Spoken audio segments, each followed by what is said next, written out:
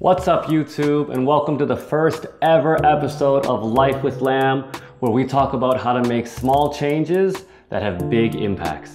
Today we're going to be talking about how to hack your Mondays by taking advantage of self-fulfilling prophecies. So if you've ever woken up feeling miserable or lacking motivation, then this is the video for you. And at the end of the video, we'll be going over some quick tips on how to make sure that every day is a positive day. Sound good? Let's go.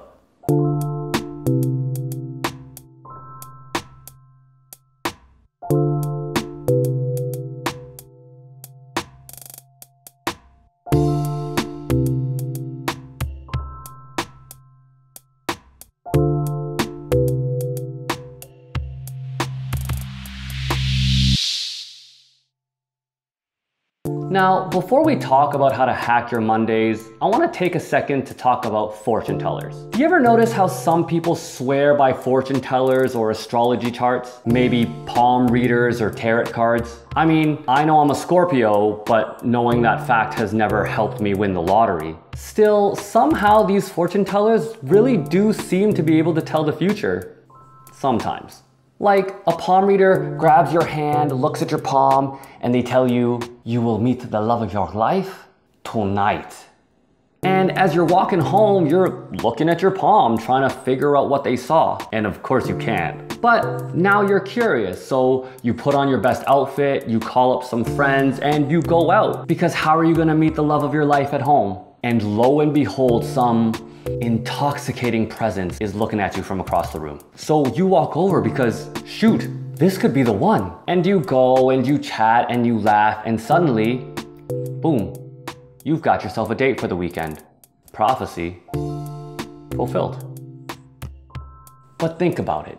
If you weren't told that you were going to meet the love of your life that night, would you have gone out? And even if you were already thinking of going out, when you met eyes with that stranger across the room, would you have given him a shot? See, these types of situations are called self-fulfilling prophecies, and they can definitely be a bit of an issue for a couple of reasons. One, you're going into these situations with a preconceived notion of how the situation is going to go, how the night is going to end. So you're going to focus your energy on all of the points that support what you already believe. That's called confirmation bias, and I want you to remember that term because we're going to be coming back to it. Two, self-fulfilling prophecies give a sense of credibility to the source of your prophecy even though you're the one who made it happen. And this creates a nice little positive feedback loop. So it's like this. Because you fulfilled the first prophecy, you now have more confidence in the source of the prophecy. So you go back to the source for another prophecy. And because your confidence is high, you're going to put more effort into fulfilling that second prophecy. And because you're putting in more effort, that second prophecy is more likely to come true. So you gain more confidence. You go back to the source, you get another prophecy, you fulfill that prophecy, you gain more confidence, go back to the source, get another prophecy, fulfill that prophecy, gain more confidence, go back to the source, get another prophecy, fulfill that prophecy.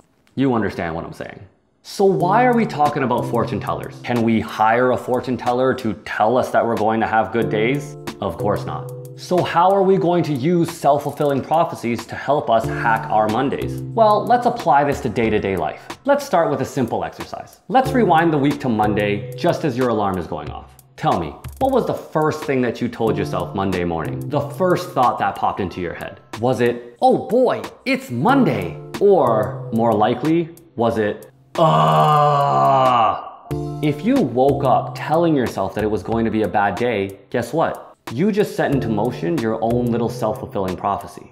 Look, we've all had a case of the Mondays. Your teacher seems to be giving out extra homework, your boss is just a little bit crankier than usual, maybe your partner isn't as affectionate. But is it that Mondays are inherently bad, or have we set Mondays up to fail? Remember what I said about confirmation bias? If you think Mondays are going to be rough, then they're going to be rough. And not because they're any worse than any other day of the week, except weekends. Granted, weekends are pretty solid. But because we focus on all of the negative things that happened that day. Traffic happens to be a little bit slower than usual, and immediately you're thinking, of course I'm gonna be late to work today, it's Monday. Show up to class and somebody asks you why you look so tired, and you automatically chalk it up to it being Monday. And even when good things happen on a Monday, we're more likely to treat it as an exception and dismiss it. All of this adds up to us looking back at the end of the day and only remembering the crappy things that happened. Let's look at Fridays. Or actually no, let's do Thursdays. Fridays are too easy. No one hates Thursdays as much as they hate Mondays. But why? You wake up at the same time, you go to school or you go to work at the same time, you get home at the same time, you go to sleep at the same time. Everything is the same. If anything, Thursdays should be worse because unlike Mondays, by Thursday, you've already been going to school or going to work for 3 days in a row. You should be exhausted. So what's the difference? The difference is in how you approach that day. Thursdays, we're not thinking about how crappy that day is going to be. We're thinking about how close to the weekend we are. Only one more day between us and sleeping in. So when negative things happen, we're quick to brush them off. Nothing is getting in between me and my weekend. End of the day, you're not focused on the negatives. Was it a better or worse day than Monday? Who knows? But it feels like a better day, and that's what's important. I mean, let's be honest. Whether we say a day is going to be a good day or a bad day, we don't know. We're not fortune tellers or astrology charts. So whatever we decide about a day when we wake up is not real. It's just some made up expectation based on nothing. And if we're going to be making stuff up anyway, why not make it up to be positive? Give yourself and the day the benefit of the doubt. Story time. The truth is, I used to be a real Monday hater. And I know, hate is a strong word. That's why I used it. But walking around school one Monday, surrounded by all of my miserable fellow Monday haters, something just clicked and I realized it didn't have to be this way. The next Monday, despite every fiber in my body screaming negativity, I said out loud in my bed, today is going to be a good day. I walked around school with a giant fake smile plastered on my face, forcing myself to feel every ounce of positivity possible. If something bad happened, I grit my teeth and I mumbled, it's okay, it's Monday, it's going to be a good day, and I shook it off. And every time something good happened, my smile felt a little less forced. And I started thinking, maybe today is going to be a good day. And you know what? At the end of the day, I couldn't remember most of the bad things that had happened. I mean, I knew that negative things had happened, but the only things that really stuck out to me were the good things, because those were the things that I was focused on. And that Monday felt like a pretty decent day. And every day after that I woke up telling myself that it was going to be a good day, it got a little bit easier to believe it, which meant that every day felt like a better day. Because that's the thing about self-fulfilling prophecies. Nice little positive feedback loops. I actually used the same trick to become more productive in the mornings. I used to have to scrape myself out of bed at 8 o'clock, grumble my way to school, the whole time telling myself that I am just not a morning person.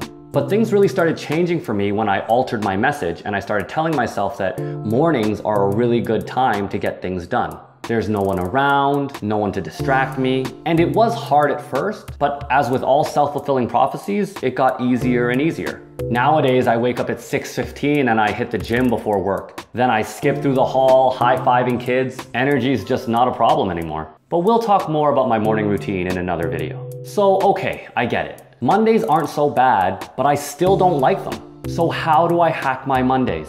Well, I'm glad you asked. Tip number 1, say positive things. It seems simple, but you'd be surprised how much your words can override your thoughts. It isn't easy at first when your mouth and your brain aren't in sync, but over time, you'll find that you can rewire your brain to think more positively. It is your brain after all. Tip number 2, be consistent. Confidence can be fickle, and one bad day can make all of your work seem fruitless. So you have to march into every new day armed with your new positive attitude so that you can brush off the negatives. Remember, no day is either good or bad, meaning both positive and negative things will happen every day. It's up to you to consistently choose how you're going to view it. Tip number 3, celebrate the little victories. Don't get discouraged if your first Monday isn't the best day you've ever had. Focus your energy on celebrating all of the little things that you wouldn't have noticed if you hadn't chosen to look at your day positively. When a stranger thanks you for holding the door, when a driver lets you merge lanes, when a friend gives you a particularly nice hug. These are all positives worth celebrating. And the more you celebrate the little things, the more things you'll notice are worth celebrating. So there you have it, how to hack your Mondays. In the comments below, let me know what you think of this video. Tell me what you like to say to yourself in the morning to get ready for the day. And let me know what little victories you celebrated today. And if you've got any tips of your own for hacking Mondays, please feel free to share them. I really hope that you gained something from this video, and if you want to support this channel, then please hit those like and subscribe buttons. And don't forget to turn on that notification bell because we'll be dropping a new episode of Life with Lamb every Wednesday. Thank you so much for stopping by. Be good, and let's make today an awesome day. Take care.